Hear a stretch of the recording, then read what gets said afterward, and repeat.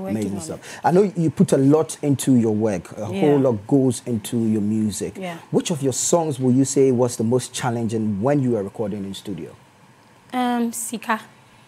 Because it's very high.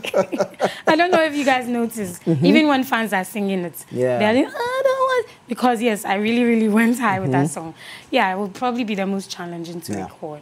It used to be Makoma, but my voice range got used to it.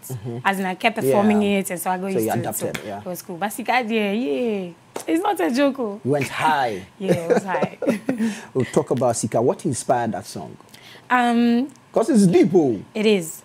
Even though we are blatantly saying that I don't want your money, I just want your love, and then a lot of people are saying, we are sure say, the deeper message is that money is good. It's important to have it. Obviously, but when all you have is money and you don't have any love, you're pretty empty in life. It could be a really sad condition for you, you know. So that's really what I'm preaching. You need love. Money is important to attain, but love is the ultimate. You need to get it. You can't just be made doing vows day, vows day. Yes, they can give you all the gifts. They can give you whatever it is. But if they're beating you up, then that's sad. You know? So if you are getting the money, make sure that there's real love attached to it. You know? Find true love. That's really it. Awesome, awesome.